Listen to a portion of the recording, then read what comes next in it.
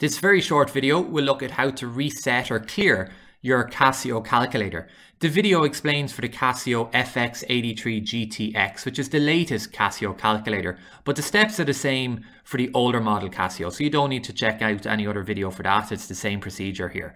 So let's have a look at how it's done. So this is what your Casio calculator looks like.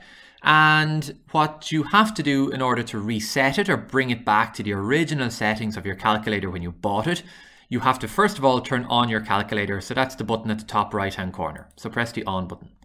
Over at the left, it will say shift. So press the shift key and then press the 9 button, which says reset above it. So shift, then press the 9 key. Up comes 3 steps, step 1, 2 and 3. What we want to reset is the setup data. So you have to press the 1 key on your calculator, so press 1. Up comes a screen that says reset OK with a question mark. We want to click on yes, which is the equals button. So we come down and we press the equals button.